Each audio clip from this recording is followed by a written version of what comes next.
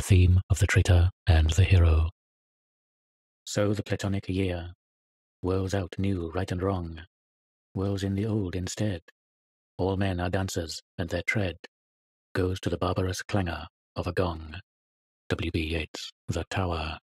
Under the notorious influence of Chesterton, inventor and embellisher of elegant mysteries, and the court councillor Leibniz, who invented pre-established harmony, in my spare evenings I have conceived this plot, which I will perhaps commit to paper, but which seems already somehow justifies me. It needs details, rectifications, tinkering. There are areas of the story that have never been revealed to me. Today, January 3, 1944, I see it in the following way. The action takes place in an oppressed yet stubborn country, Poland, Ireland, the Republic of Venice, some South American or Balkan state. Or took place rather, for though the narrator is contemporary, the story told by him occurred in the mid or early 19th century, in 1824, let us say, for convenience's sake, in Ireland, let us also say. The narrator is a man named Ryan, the great-grandson of the young, heroic, beautiful, murdered Fergus Kilpatrick, whose grave was mysteriously violated, whose name gives lustre to Browning's and Hugo's verses, and whose stature stands high upon a grey hilltop among red bogs. Kilpatrick was a conspirator and a secret and glorious captain of conspirators. Like Moses, who from the land of Moab glimpsed yet could not reach the promised land, Kilpatrick perished on the eve of the victorious rebellion he had planned for and dreamed of. The date of the first centenary of his death is approaching. The circumstances of the crime are enigmatic. Ryan, who is writing a biography of the hero, discovers that the enigma goes deeper than mere detective work can fathom. Kilpatrick was murdered in a theatre.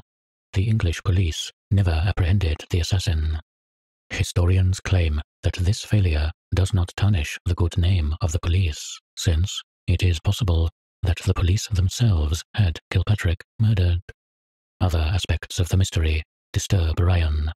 Certain things seem almost cyclical, seem to repeat or combine events from distant places, distant ages. For example, everyone knows that the constables who examined the hero's body found a sealed letter warning Kilpatrick not to go to the theatre that night. Julius Caesar, too, as he was walking toward the place where the knives of his friends awaited him, received a note he never read, a note telling him of his betrayal and revealing the names of his betrayers. Caesar's wife, Calpurnia, saw in dreams a tower felled by order of the Senate. On the eve of Kilpatrick's death, false and anonymous rumors of the burning of the circular tower of Kilgarvan spread throughout the country, an event that might be taken as an omen, since Kilpatrick had been born in Kilgarvan. These and other parallels between the story of Julius Caesar and the story of an Irish conspirator induce Ryan to imagine some secret shape of time, a pattern of repeating lines. His thoughts turn to the decimal history conceived by Condorcet, the morphologies proposed by Hegel, Spengler, and Vico, mankind as posited by Hesiod, degenerating from gold to iron. He thinks of the transmigration of souls, a doctrine that lends horror to Celtic literature, and that Caesar himself attributed to the Druids of Britain. He toys with the idea that before Fergus Kilpatrick was Fergus Kilpatrick, he was Julius Caesar. He is saved from those circular labyrinths by a curious discovery, a discovery which, however, will plunge him deep into another, yet more tangled and heterogeneous mazes. It seems that certain words spoken by a beggar who spoke with Fergus Kilpatrick on the day of his death had been prefigured by Shakespeare in Macbeth. The idea that history might have copied history is mind-boggling enough. That history should copy literature is inconceivable. Ryan digs further, and he finds that in 1814, James Alexander Nolan, the oldest of the hero's comrades, had translated Shakespeare's major plays into Gaelic, among them Julius Caesar. He also finds in the archives a manuscript article by Nolan on the Swiss Festspiele, vast peripatetic theatrical performances that require thousands of actors and retell historical episodes in the same cities, the same mountains in which they occurred.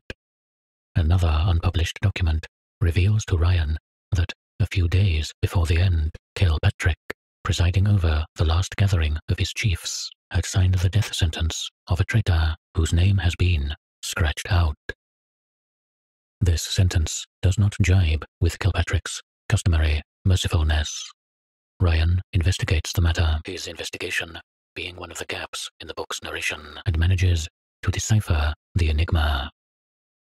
Kilpatrick was murdered in a theatre, yet the entire city played the role of theatre too, and the actors were legion, and the play that was crowned by Kilpatrick's death took place over many days and many nights. Here is what happened. On August 2, 1824, the conspirators met. The country was ripe for rebellion. Something, however, always went awry. There must have been a traitor within the inner circle. Fergus Kilpatrick had given James Nolan the job of ferreting out the identity of this traitor, and Nolan had carried out his mission. He announced to the gathered comrades that the traitor was Kilpatrick himself. He proved the truth of his accusation beyond the shadow of a doubt, and the men at the council that night condemned their leader to death. The leader signed his own death sentence, but he pleaded that his punishment not harm the cause. And so it was that Nolan conceived a strange plan. Ireland idolized Kilpatrick. The slightest suspicion of his baseness would have compromised the rebellion. Nolan proposed a way to turn the traitor's execution into an instrument for the emancipation of the country. He proposed that the condemned man die at the hands of an unknown assassin in deliberately dramatic circumstances. Those circumstances would engrave themselves upon the popular imagination and hasten the rebellion.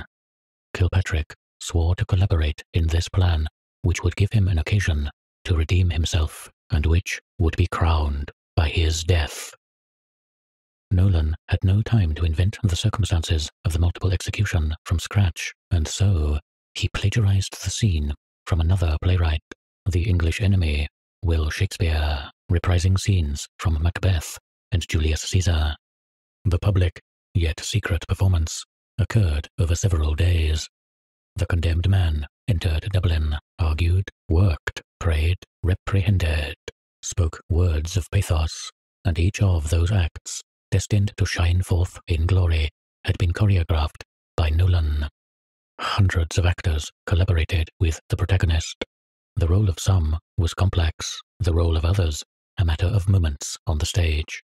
The things they did and said endure in Ireland's history books and in its impassioned memory. Kilpatrick, moved almost to ecstasy by the scrupulously plotted fate that would redeem him and end his days, more than once enriched his judge's text with improvised words and acts.